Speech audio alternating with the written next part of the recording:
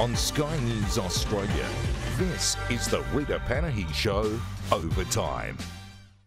Welcome to the Rita Panahi Show Overtime. Coming up today, we'll bring you the latest from Israel. I'll be crossing to Tel Aviv to speak with Yosef Haddad, an Arab Israeli, a former IDF soldier who has some shocking revelations about what captured Hamas terrorists are telling their interrogators about the October 7 attacks. We'll speak to our US correspondent Josh Hammer about the Biden White House setting a new record, and no, it's not one they want publicised. Kinsey Schofield will bring us the latest royal and celebrity news. I'll have a big, huge edition of Lefties Losing It. And as always, we start the show with the biggest local international news. Let's get started with Verve Communications Director, Prue McSween. Prue, thanks for joining me. Let's start with Israel, and we're starting to hear accounts from journalists who have been shown body cam footage of Hamas's October 7 terror attacks. I'll be speaking to Yosef Haddad later, who was one of those journalists who saw that horrific footage. And we are starting to get reporting on what they've seen. I want to show you this tweet from Andrew Neil, who says, journalists are in tears as IDF shows them body cam footage of massacres by Hamas terrorists on October 7, with civilians and soldiers being shot, stabbed, tortured and burnt merely because they were Jewish. Their corpses were bound, gagged and riddled with bullet holes and knife wounds. In one clip, a Hamas terrorist throws a grenade at the father and his son. The blast kills the father while the young boy is covered in his blood. The child is dragged inside and forced to sit next to his brother, whose eye is a bloody mess after being subjected to horrific torture. One of the boys sobs, "Why am I alive?" Prue, the subhuman savagery of Hamas is indefensible, obviously, and yet we are seeing so-called intellectuals in the West trying to rationalise these attacks.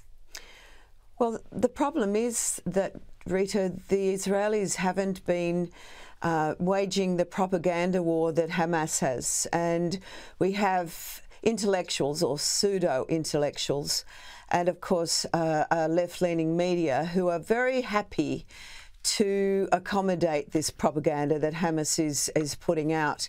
And it's sad to say, but these horrific images that have been shown to selected journalists really need to be shown more broadly, because we're hearing one side of the story.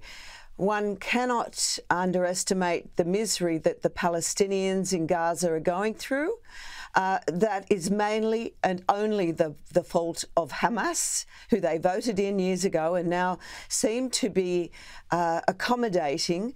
You know, when you look at the misery that they are experiencing now and have been for years, it's all attributed to Hamas. And I think that Israel needs to go on the front foot, because it's only going to get more bloody. We know that this propaganda war is going to continue as Israel goes into Gaza. So I think we need to make sure that, well, Israel needs to make sure it tells its side of the story. Let's focus on the media for a minute. And just when you thought The Guardian couldn't sink much lower, they give us this front page and headline, pressure intensifies on Israel to negotiate release of Gaza hostages. Prue, The Guardian, well, they're predictable, you've got to say that, and consistent. When they hit rock bottom, they just start digging. Well, they're doing exactly what Hamas wants them to do and wants the media to do. You know, add pressure to Israel. The world is doing that already. They are not looking at it from the perspective of what Israel has gone through, and has gone through since the gas chambers in, 75 years ago. And I just feel that, you know, we need to understand where Hamas is coming from now that they're releasing, drip feeding a few hostages for humanitarian purposes. Hamas wouldn't even think about humanitarian issues. You know, they've shown that they're barbaric and don't have any regard for human life. So it's all about the politics and the propaganda play for Hamas.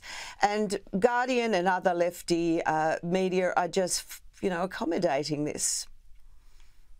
Useful idiots, that's what they're called. They're the useful idiots of tyrants and, in this case, terrorists. Now to another shining moment of journalistic integrity from The Guardian. Here is their fair and balanced reporting on the Argentinian election. Bad and dangerous. Argentina's Trump on track to become president. And, of course, their picture fits as well. I mean, their Trump derangement syndrome, Prue, extends to every conservative now. We saw the same thing happen to Giorgia Meloni in Italy, the hideous reporting about her. And she's gone on to be possibly the most popular European leader at the moment. And the reporting in Argentina, not much better. Exactly. You know, look, most of us with a brain read The Guardian just for amusement. It's like, let's have a little laugh. But, of course, there are people who do believe that anything that's published is real. And, of course, they're going after this bloke. I don't know how to pronounce his name, Milei or something like that. But, you know, he's touted as, you know, apart from, one of the Trump acolytes and a Trump lookalike, that he's a bit like Elvis Presley and Wolverine. You know, anything they can do to disparage someone who's coming in to try and relieve the 40% of the, a population there who are in poverty. So, you know, anything they need, what they need is a total shake-up like Trump has proposed and tried to do from America. But, of course, that's grist for the mill for the lefty media. I mean, if that was under opinion, I'd go fine. It's someone's opinion. This is an opinion program. We're sharing opinions. But that was a news report. And news reports are supposed to be completely fair and impartial, devoid of any ideological bent from the writer. Your opinions are not supposed to be reflected in a news story that you're doing. But these days, the lines are totally blurred. Now, South Africa continues to show us just troubling signs that they're becoming more like Zimbabwe every single day. And their third largest party in South Africa has vowed to arm the terrorists of Hamas if they were to take power. This is Julius Malema. He said anyone condemning Hamas were cowards, and he even compared these terrorists to Mandela. When you are oppressed, the only option you have is to fight. And that's what Hamas is doing. They are fighting for their freedom. Mandela did the same thing, took up the guns and fought for the freedom of the people of South Africa. When you are oppressed, you only have one option. Confront the enemy and shoot to kill. Do not kiss the enemy. This is the same political leader who told a packed stadium of his followers to kill white farmers. In fact, they sang and chanted about it. It's a worry. It's a worry that you've got this bold, proud support of a terror group after they've committed this unspeakable atrocity on a mass scale. Look, the world needs to wake up and look around. You know, the politicians like, Biden and others in the Western world, and look around and see all these madmen who are really brainwashing people and have this power. You know, this is a guy who wanted to nationalise the mining industry. He is so dangerous, and yet, you know, thankfully he's the third most popular, and let's hope he never gets in. Well, there was an attempt to do something about him and to at least have him charged with some sort, to have the Kill the Boer chant declared hate speech, but in South Africa, I think it was their Supreme Court, they determined that wasn't hate speech. So you can chant about killing white farmers, even as white farmers are being routinely killed and attacked. it's not considered hate speech. So there you go. No, I don't think anyone's going to be taking them out. I think that was our first taste of lefties losing it. I think we need a bit more.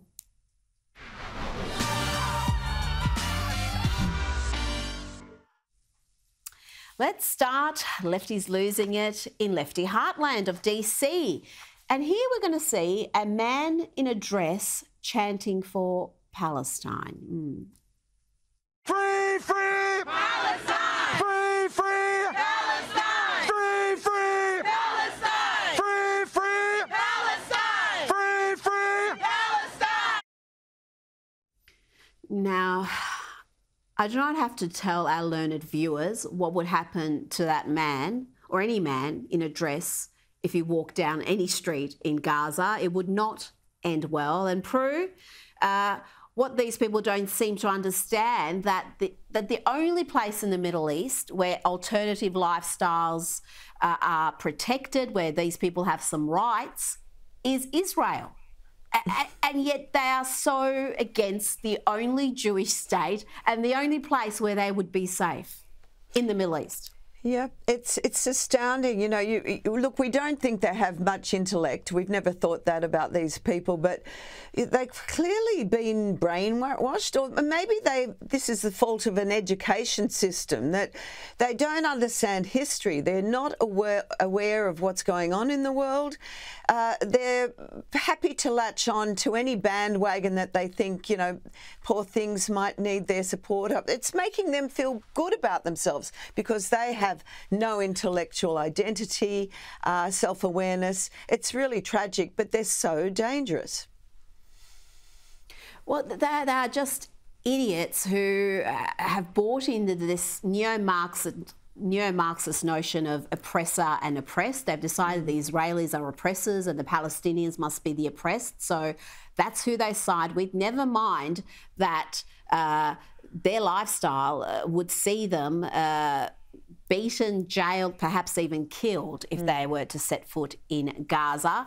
Now let's watch Democrat Ilhan Omar have a bit of a freak out here when a journalist asks her squad colleague about why Israel shouldn't take action against terrorists who behead babies and burn entire families alive. How many more killings is enough for you? Is it 1,000 more? 2,000 more? 3,000 more? How many more Palestinians would make you happy if they died? Will you be fine if all of the people of Gaza were gone? Would that make you happy? Would that be the thing that makes you proud? And maybe that's the question you should ask Richie. Is he okay? How many more Palestinian lives is he comfortable with? Because I'm not comfortable with any more. I mean, she should be posing those questions to Hamas, who put their headquarters and store their ammunition in hospitals and put their rocket launchers next to playgrounds. I mean, they're the people you should be addressing those questions to. Now, let's go to this lefty losing it. Don't ever ask the left to explain themselves or even the signs they carry. From the river to the sea, Palestine will be free. What happens to Israel? Curious. Please don't touch my microphone. That's not okay. You're not going to tell us what happens to Israel? Will you tell us what happens to Israel if Palestine is free from the river to the sea? What does that mean? Settler colonialism is the real terrorism? Prue, we know what that line, that chant that we've been hearing in Australia as well means. It means there is no Israel. It means there is no Jewish state. It means ethnic genocide. So if you're going to carry that sign, then I think you should own it. Well, they're just moronically parroting words. They don't really understand the fact that, apart from the fact that I think they both were smoking weed before they actually went onto the streets, they're so out of it, unless that is their intellect. Maybe they're just showing how stupid they are. But, you know, they had no idea. They couldn't explain themselves. They're just, you know, poor things who have latched onto a bandwagon, like the idea of that little catchy, you know, from the river to the sea, and, you know, off they go. They're just mindless fools and dangerous. They are. Dangerous, mindless, useful idiots. Now to the UK, where police will arrest you in your own house for misgendering someone or posting a transphobic limerick on Twitter. But chanting about jihad and killing Jews seems to be tolerated. But police did confront these young men who were seen with a British flag, the St George Cross here, and gave them a stern warning about any naughty behaviour. Let's listen to this exchange with the constabulary. For the moment, anything racist or even close to racism is said. Hang on, let me finish. For the moment, anything gets anything close to that, all right, people are going to start getting arrested. It's just a verbal warning so that you know we're all on the same page. And staying in the UK, let's have a look at what happened when someone brought a pride flag to a pro-Palestinian rally in London. I can tell you the flag did not last long, obviously. It was dealt with in some fairly brutal circumstances. Yeah, again, this is not just lefties losing it, but these lefties turning on each other. Staying in the UK, here are some lefties triggered by British symbols. Look how many police officers it takes to protect a man holding a St George flag.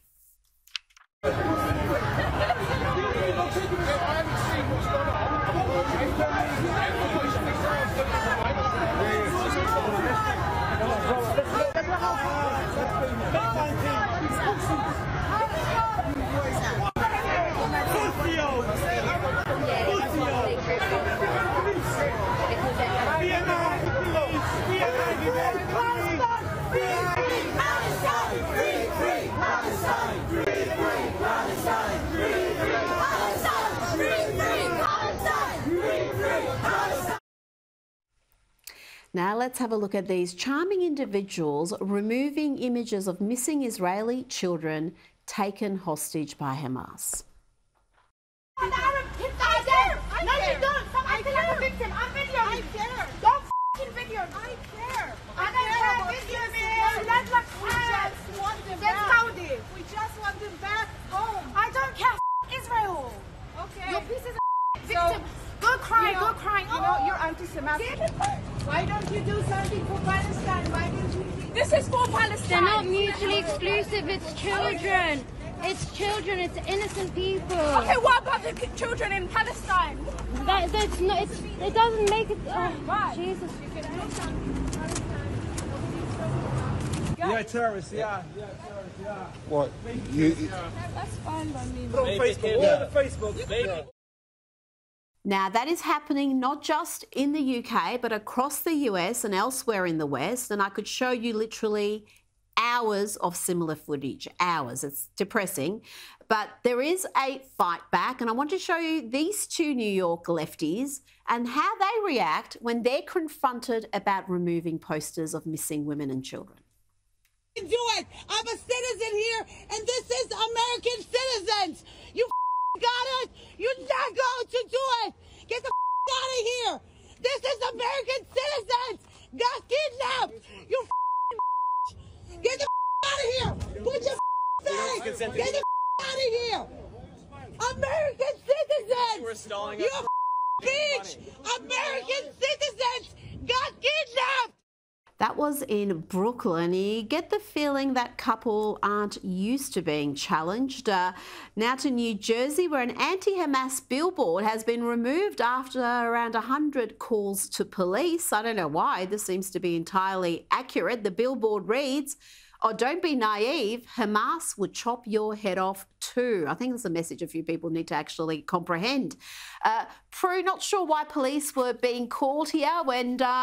I would say that is a harsh, but a statement of fact, a harsh statement of fact. It is, but the problem is that the police forces around the world are politicised now, and they're also worried about being litigated against and hauled over the coals. It's all about PC now, and it seems that the most vocal minorities are the ones that are going to be accommodated.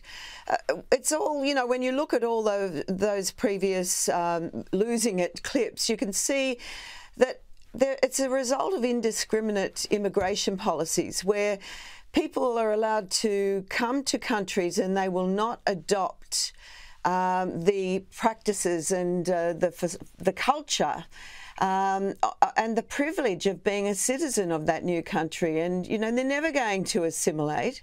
They're never going to accept that what may be a Christian values community is acceptable to their standards. And this is why we are having all these confrontations and unrest.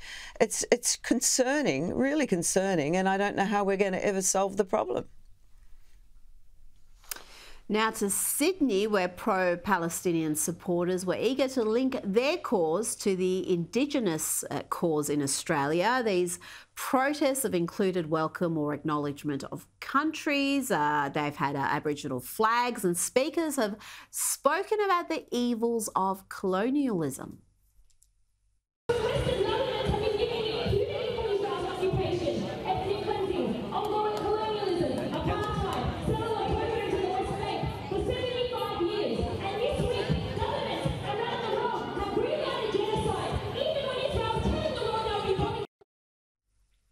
Now to the climate catastrophists who feel entitled to stop traffic. Sometimes traffic fights back. This bus driver has clearly had enough.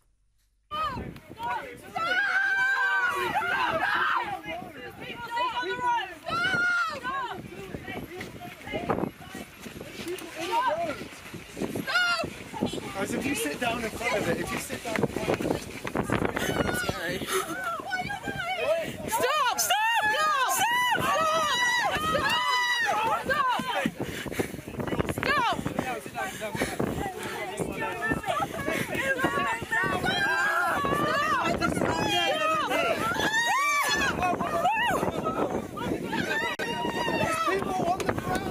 Now let's check in on these lefties losing it after someone is misgendered. She did grab my camera.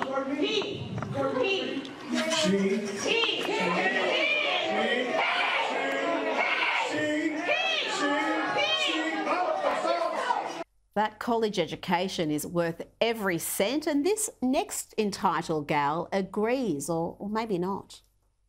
I have a bone to pick with America! So I'm headed to my serving job. I hate it. I hate it. Tell me why I make more money serving. I have my literal business marketing degree that put me in a cute $80,000 in debt. And I make more serving sushi rolls because I've been applying to marketing jobs for weeks now. And the pay cut is insane. Insane. Ah, that's Alison Johnson from Huntsville, Alabama, and she posted that herself on TikTok. So she was complaining about her college degree not immediately resulting in a six-figure salary. She seems to think a college degree means you don't need any sort of work experience. But the jobs that are like a cute $150,000 to $200,000 a year, I'm not getting those. I'm a almost 25-year-old, my birthday's soon, almost 25-year-old chick going against, you know, corporate-ass America, people with so much experience. All I got is my degree. You know, people say, get your degree, but then they don't talk about how you need experience. The degree was the experience! I need to relax. Oh dear, Prue. I mean, the entitlement there. I mean, she's doing that rant in what is obviously a very nice new looking car, but put that to one side. If you've just graduated, you can't be expecting to walk into a job that pays $200,000 if you've got no industry experience. A college degree does not mean you don't need any industry experience. Well, believe it or not, Rita, kids present to me from university with university degrees, and they are expecting to earn big money, and they're useless. You virtually have to unlearn them. I prefer people who have never been to a college, because the people teaching them in those colleges have never had any industry experience. So that, Sheila, stick to your sushi, kiddo, because you ain't going to get a job, I'm sure of it, with that attitude. Oh, Prue McSween, always fantastic to have you on the program. Thank you for your time today. Joining me now is CEO of Together Vouch for Each Other, Yosef Haddad. Yosef, I'm pleased to have you back on the program, but sadly it is under such terrible circumstances. You're in Tel Aviv. There have been reports in recent hours from Tel Aviv news channel I-24 that, according to their sources within Gaza, a potential hostage release deal is currently being finalised, with Qatari mediation playing a key role. If the deal is struck, it would see Red Cross receive a group of about 50 hostages who hold dual citizenship. Well, first of all, it's unacceptable to the Israeli society here. That's for sure. We've been hearing about this, by the way. Today, Hamas released another 2 hostages. So in total, we have 4 hostages been released from Gaza. And people are talking here about releasing another 50 with dual citizenship. And the Israeli citizens here are absolutely shocked, because for them, you cannot and you shouldn't negotiate with the terrorist organization ISIS Hamas. That's their name, by the way, and everybody in the world should call them ISIS Hamas. Therefore, we urge the Israeli government and the leaders here to release or the immediate release of all the kidnapped Israelis who were kidnapped by the terrorist organization Hamas. And this is something that is widely accepted by the majority of the Israeli society. Now let's talk about the reporting on this conflict, the unprecedented attack by Hamas and the counteroffensive by Israel. Some of the reporting has frankly been putrid, and I'm talking about the likes of the New York Times, Washington Post, our ABC here in Australia, and perhaps most prominently that other taxpayer-funded giant, the BBC. And I want to play you this clip of former Israeli Prime Minister Naftali Bennett, who had obviously had enough. Watch this astonishing exchange with a BBC anchor. Last week, a hospital was fired by Islamic Jihad that fired a rocket on it, and BBC said that it was Israel, but it wasn't Israel. And I understand that BBC has taken a side of on the Gazan side, because all your questions are only about the Gazan civilians. That's not you true. Haven't asked one question. That's not you haven't true. asked one question I began about by those children. From the very beginning of this interview, you just are asking me about them. Mr. But Bennett, it seems that you is care not true. little about our side. Oh, it is. Mr. What Bennett, I began by talking about the hostages. And what I'm asking you about now is... No, I'm not talking about the hostages. I'm talking about the babies that were murdered. And you keep on caring only about one side, but that is the BBC way. But let me tell you something. We're here protecting you. We don't need your protection. And if you think there's a balance here between 2 equal sides, then you are lacking moral clarity. And BBC, I must say, is lacking moral clarity. What you guys did last week, shame on you. Yosef, why are so many in the Western media willing to believe what Hamas tell them? Do they really think a group that is capable of torturing and slaughtering women and children is not going to lie to them? You know what? It's even more than that. Think about the fact that take a media outlet like BBC, and I ask a simple question: where is your honesty? Where is what we call it real journalism? Where you call it being a reliable news source? Because what BBC has been doing in the latest or in the last 2 weeks is literally being biased, one-sided, with a terrorist organization that massacred. And I saw that, you know, on the strike, you put 1,400 Israelis. I know that this is the official number right now.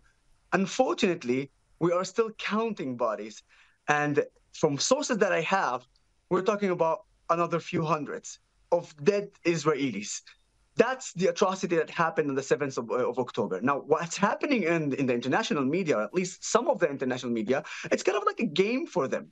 They see it as a game. They see it as, we want click bites. We want to generate more and more people to enter so we can have better ratings. We can have a better selling commercials on our websites. And what a better way to do it than just, paint the Palestinians as the one who are victimized by the evil and the strong Israeli IDF army and, of course, the country. I mean, just look at not only just look at how the BBC is actually working. This is something is quite unbelievable to see even how Al Jazeera and other Arab media outlets are working. You know what they're doing to the Arab world? They are brainwashing. And for those who don't know, I'm an Arab Israeli. So my mother tongue language is Arabic. So I follow the media in Arabic. I follow the social media in Arabic. And what they're saying there is unbelievable. They're completely lying about absolutely everything. They said that Israel bombed the hospital. Until today, they haven't issued any correction. Nobody said anything about the fact that it was the Islamic Jihad who did that. Nobody said about the fact that Israel did not bomb a church in Gaza, because until now, the Arab world thinks that Israel bombed a church in Gaza. And nobody knows even why Hamas is hitting cachet weapons under a mosque, and we have the proof for it. So these things we're seeing throughout the some of the international media, a lot of the Arab media, and you cannot not see that they are biased. But you know what? I'm very happy to be here. Thank you for giving me also the opportunity to send the message that Hamas is ISIS, and what what have they been doing for us since the 7th of October. They are humiliating us, and they're humiliating us not because of course it's because of what they done on the 7th of October, but it's also because of what they're doing after that. Because after that, they're trying to paint themselves as they are a humane organization that keeps their kidnappers in a perfect conditions and try to help them. We just saw footage when they released the two elderly women. We just see them, holding their hands and walking with them, trying to manipulate the word that they are, humane. Guys, they are butchering us. They beheaded babies. They raped women. They killed Israelis. They burned them alive. They tortured they tortured families. Parents watched their kid being tortured. Kids watched their parents being tortured. And then you want to tell me, because of a footage of Hamas taking the kidnapped elderly people hand by hand, they're trying to show that they're humane. Please, if you fall for that, then you're nothing, and I apologize for my words, you're nothing but an ignorant. You're nothing but an imbecile. This is a terrorist organization. What they're trying to do is brainwash you and trying to give you the idea that they are in some way humane. They are animals. You know what? And if I'm saying they're animals, I'm actually assaulting the animals. They're inhumane, and this is what we need to do. To say for everyone in the world must understand who they are. Don't get fooled by Hamas. I beg you, don't get fooled by ISIS Hamas. They're a terrorist organization. Yes, if you attended a media briefing where the media from around the world saw the scale of the atrocities Hamas committed, the Israel government took the extreme measure of showing the world's media vision of some of these crimes that have been seen across Israel after the poor reporting, after doubts were cast about reports of decapitated babies and families burnt alive. Can you tell us about this briefing? Yes. Rita, I've been seeing a lot of bad footages in the last 2.5 weeks.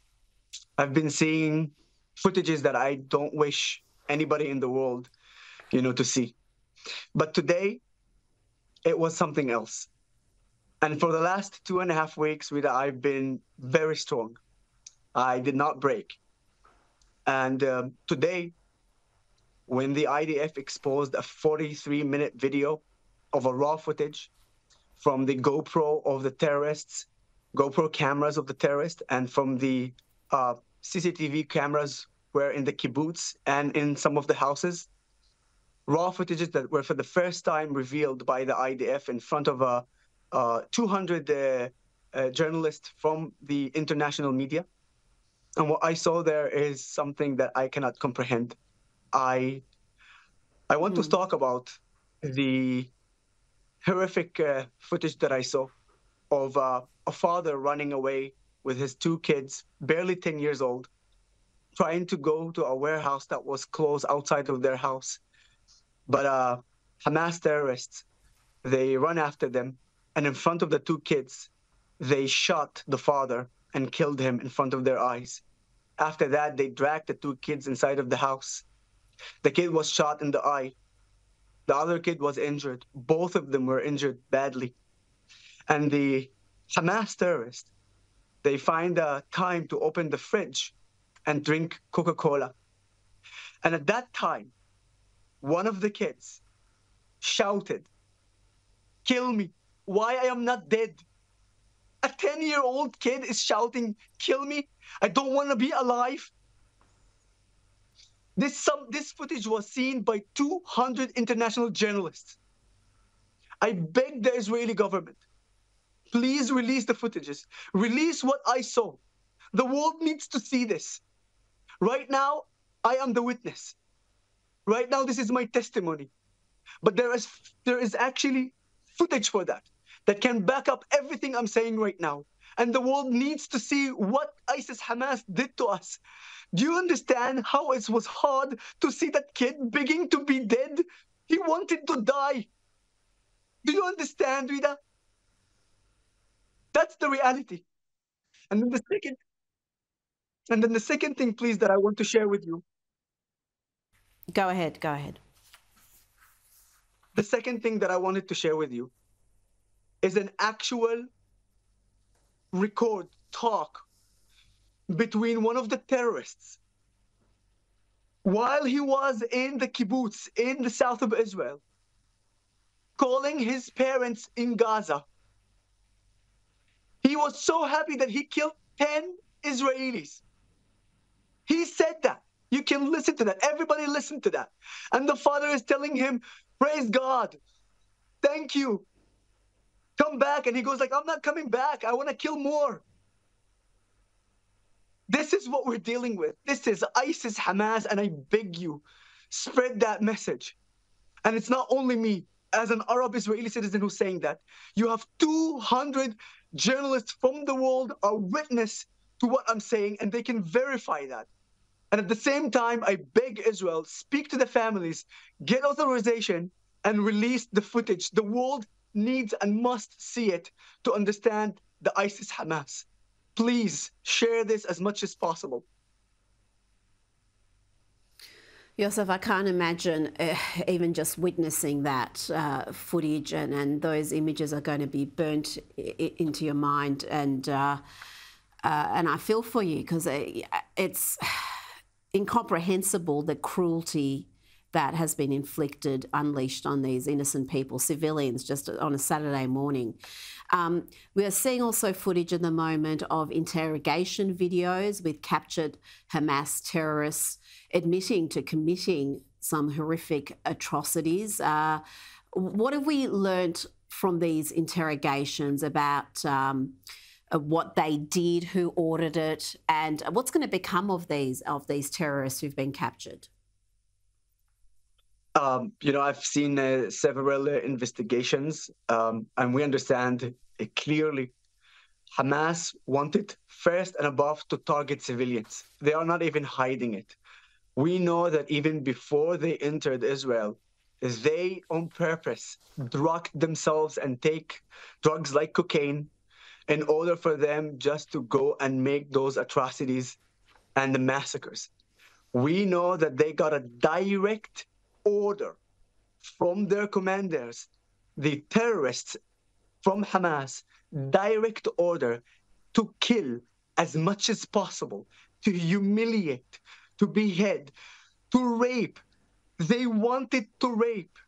They wanted to kill, they wanted to torture, and they wanted to beheaded, and they wanted to kidnap civilians. That was one of the main targets. And another unbelievable thing that was found in one of the USBs on the terrorist, were their instruction in order for them to build chemical weapons in order to actually spread it in the south of Israel and later further continuing to move on to the center and even to the north of Israel. This is what we understand from the investigation. What I also understand in the investigation that some of the terrorists who were captured, they were trying to blame everybody else beside themselves because, you know, they know that they're being caught and they know that they're going to face a severe penalty and punishment. But make no mistake, just like Hamas, they're trying to, give the image of to the world that they are, they are not a terrorist organization and they're a resistant organization. We're not being fooled by those terrorists as well. We know the reality. We saw the footages. We heard the voices. And of course, we have still 200 plus kidnapped Israelis inside Gaza. And that's which brings me to my last point on that topic. Every time you see Hamas releases a footage of anyone who was kidnapped and brought to Gaza, and you see the footage that they're treating them like human beings and treating them in the best way, I want you to ask yourself just one question. How those Israelis found themselves in Gaza? Because one of the girls that her footage was released, that she was being treated in the hospital, few hours before that, she was partying in the south of Israel. Hamas entered Israel. Hamas injured her badly. Hamas kidnapped her and brought her to Gaza. Don't get fooled by ISIS Hamas. Please, look at the full picture. Yosef Haddad, thank you so much for your time today. I appreciate it. Thank you for having me. Thank you very much.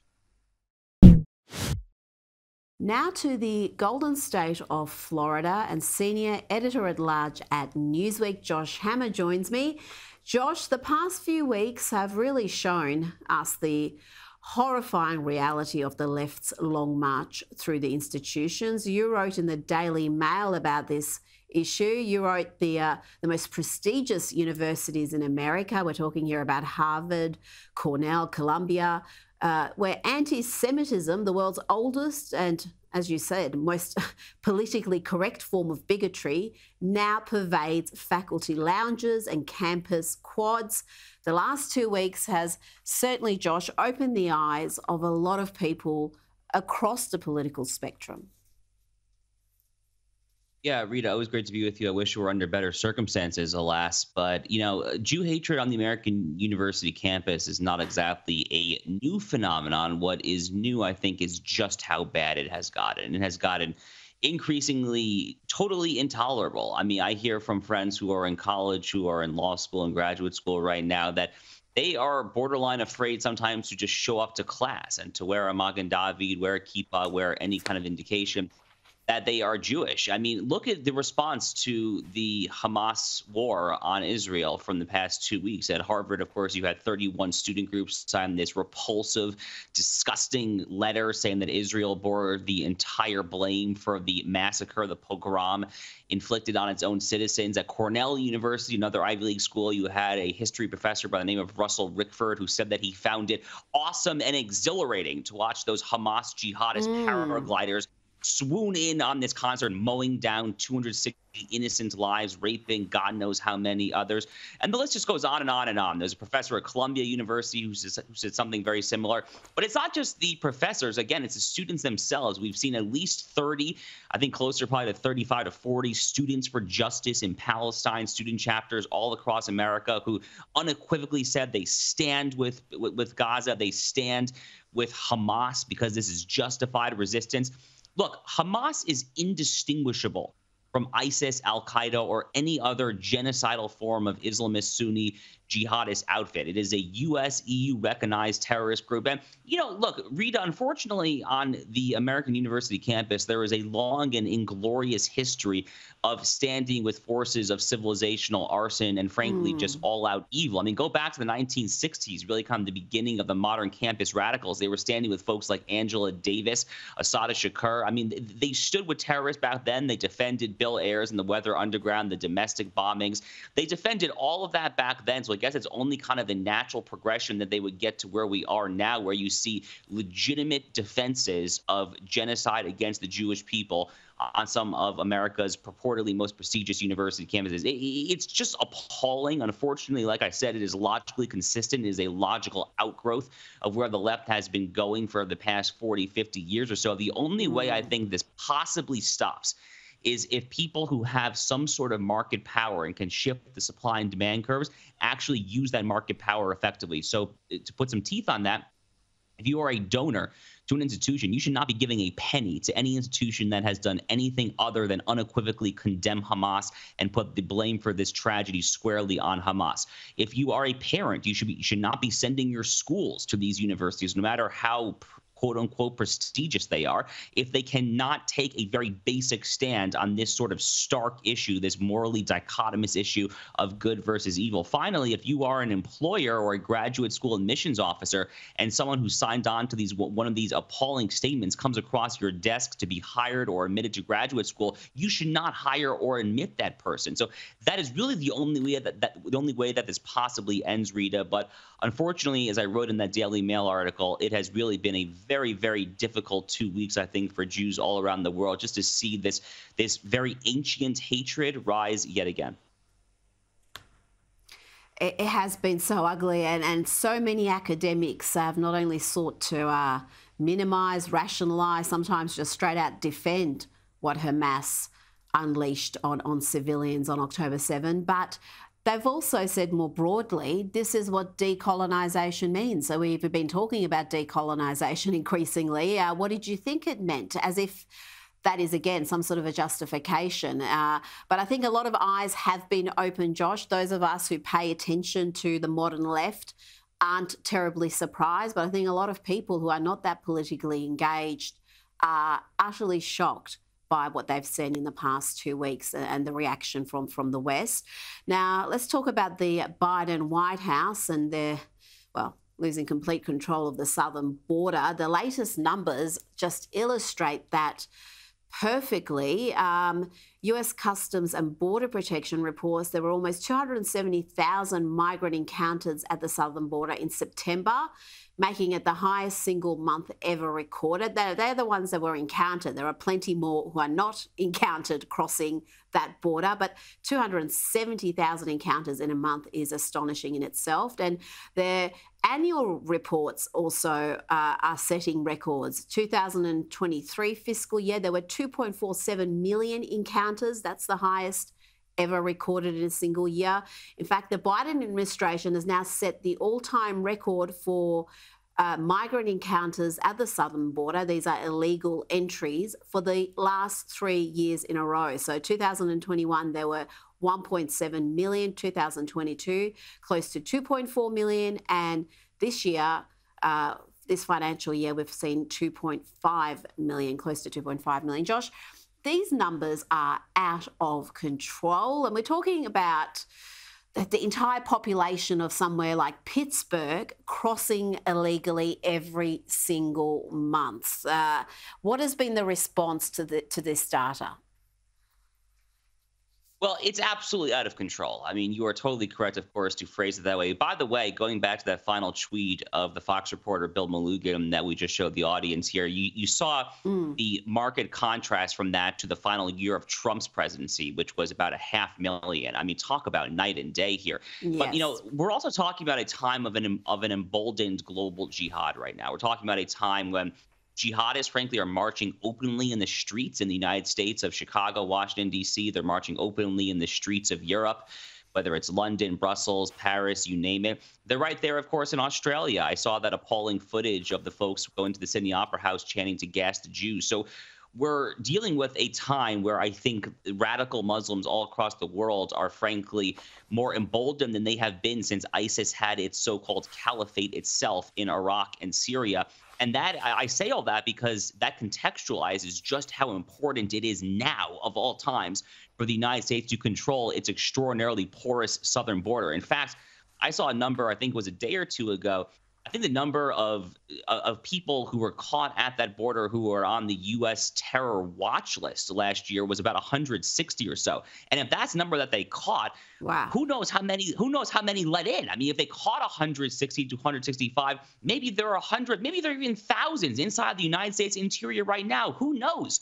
There could be Hamas, Hezbollah, Iranian spy rings. Those people could be right embedded in our very communities. I mean, who knows what they're planning here if they were able to successfully plan what they did in Gaza two and a half weeks ago or so. So the situation from a security perspective is just absolutely atrocious.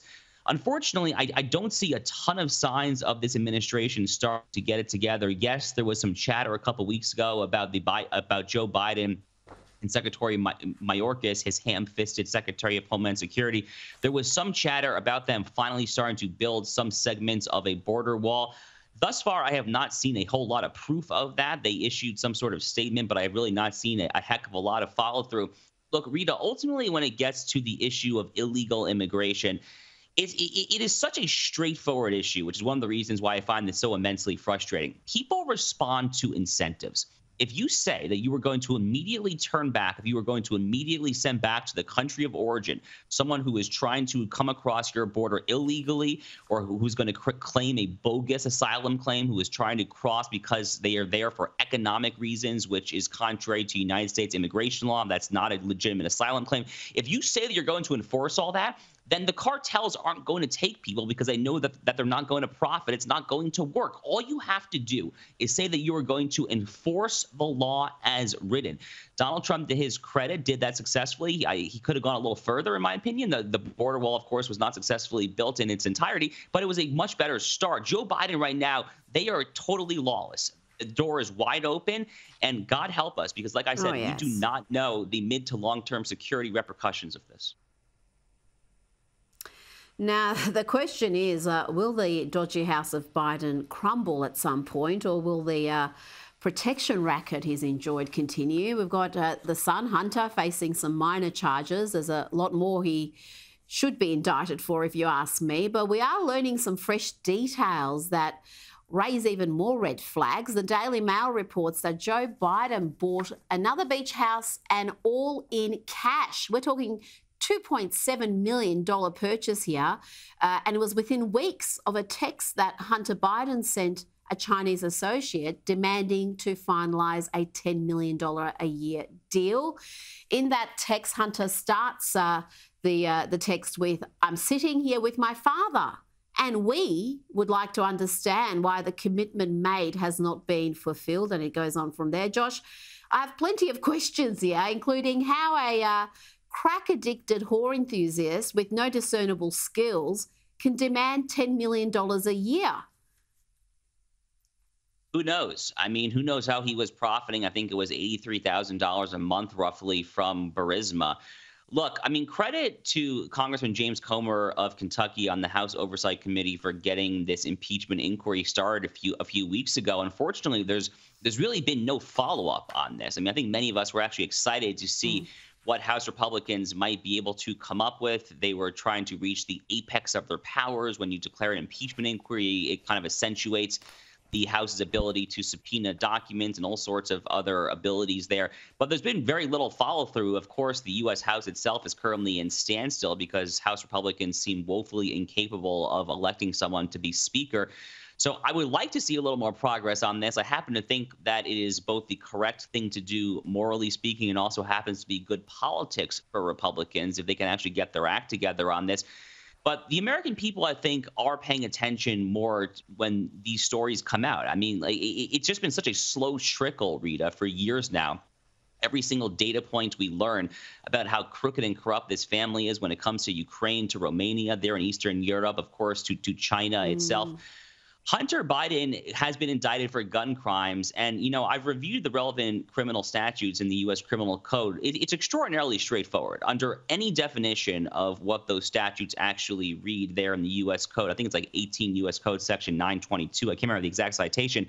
Hunter Biden is guilty for sure. I mean, look, I mean, he's innocent until proven guilty. I mean, he will get his trial there. But if I understand the facts correctly, they fit the crime very, very well. So we will know. We will know just how much the gig is up, whether or not he gets off on those gun crimes.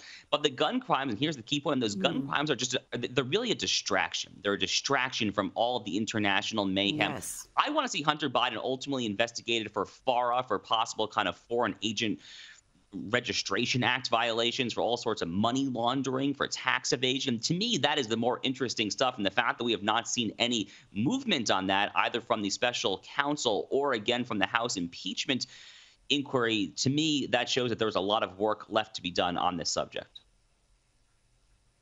Absolutely. Josh Hammer, thank you so much for your time today. Thank you, Rita.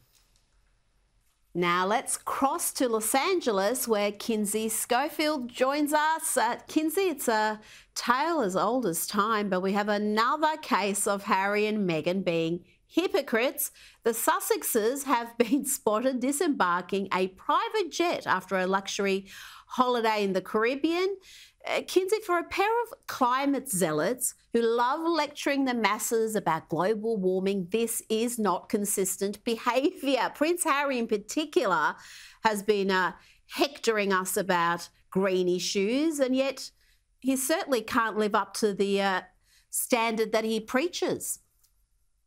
That's right, Rita. Just think about the last 6 weeks. Harry flew to London for Well Child. Then the pair flew separately to Germany for the Invictus Games, then Portugal to see Princess Beatrice, then the Caribbean. Then we saw them exiting a private plane in Atlanta, Georgia. Harry was seen just this weekend alone by himself in Austin, Texas. You and I better watch our carbon footprint. But Harry and Meghan are the exception, because one is the child of a king and the other is a deal or no deal girl. Now to a report on the Ginger and the Whinger. That could be bad news for the UK if this is true. They want to move back to England, apparently. This is according to OK Magazine. And it's Harry who's the one who is eager to return to his homeland. A source told the magazine there is a divide between the couple on this issue, but they will soon start looking for a property of their own near London, and Harry is very much leading this. What do you make of this latest report? Well, I do think that Harry had a really hard time when the palace rejected his request to stay there during the Well Child Awards. But I wonder how much having a residence has to do with him wanting to keep that Chancellor of State role that a lot of people would like to see him lose. I also wonder, does it have anything to do with his visa? Because he's not an American citizen. So does he need to have a residence in the UK to maintain whatever it is he has in the United States that they're so secretive about? But I do believe it probably adds, there's some sort of fighting going on over it, because Meghan has no desire to be in the UK. She feels rejected by them, and she doesn't want to put herself in a position to be humiliated by them again, the way that they booed her in the past when she was there for the Queen's Platinum Jubilee. Well, I tell you, she didn't like the place when she was getting nothing but adulation, because in the lead up to that wedding and afterwards, before they started behaving like utter brats, they were beloved. I remember that entire period, because I was one of the few looking on going, no, this ain't right. There are red flags with this girl all over the shop. But I was pretty much alone there, Kinsey, I've got to say, because people absolutely adored them. They adored the couple. The wedding was such a joyous thing for the UK. And yeah, if she didn't like it then, can you just imagine what her reaction would be now that they're just both very unpopular with the public. Now, since the Netflix series Beckham dropped, it's safe to say that public have been loving everything to do with David and Victoria Beckham, but not Rebecca Luz, who was David's former mistress. She's finally given her take on the series. The stories were horrible, but they were true. And he's the one who's responsible for all of this. He's the one who's responsible for his wife suffering. He's the one that decides to lie to her to say, we don't have to tell my wife. He's made all those choices. Was there anything particular that he said that on that documentary that? Yes, it was how awful it was to see his wife suffer so much. That bothered me. Why? Because he's the one that's caused the suffering. Kinsey, I'm wondering whether Posh and Bex regret opening this Pandora's box. For years, they've been perceived as the perfect couple, and people had forgotten that far from being perfect, there was infidelity in the relationship. And according to Rebecca Lewis, she was not the only one.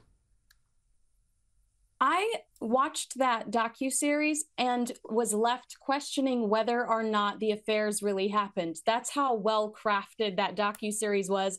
I had no idea who Rebecca Lewis was, until the series dropped. No fault of theirs directly because they don't name her. But you're right, it did open up old wounds that could have stayed closed and hidden. This was a risk that they took. They have a much bigger audience today than they did back then, thanks to streaming and social media.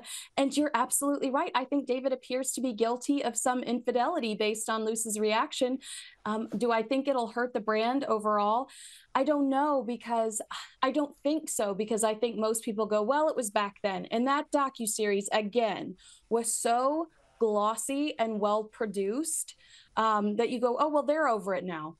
But you're right. They did this to themselves. They invited this negativity with this docuseries. It is a long time ago, but I do remember at the time, and I can't recall any denials from the pair when the story first came out, and I think there was all sorts of even text message exchanges that were published way back then. Now, I think I speak for the overwhelming majority of the sane world when I say we're thoroughly sick and tired of Taylor and Travis. Can we just forget about this? So I'm going to announce here now, unless something dramatic happens, this will be the last time we will speak of this. Kinsey, you have my word on this. But we've got a report. This Swift was watching Travis Kelce play again over the weekend, and she has been rehearsing her halftime entertainment with the wife of the Chiefs' biggest star, Patrick Mahomes. To Marquez Valdez-Scantling.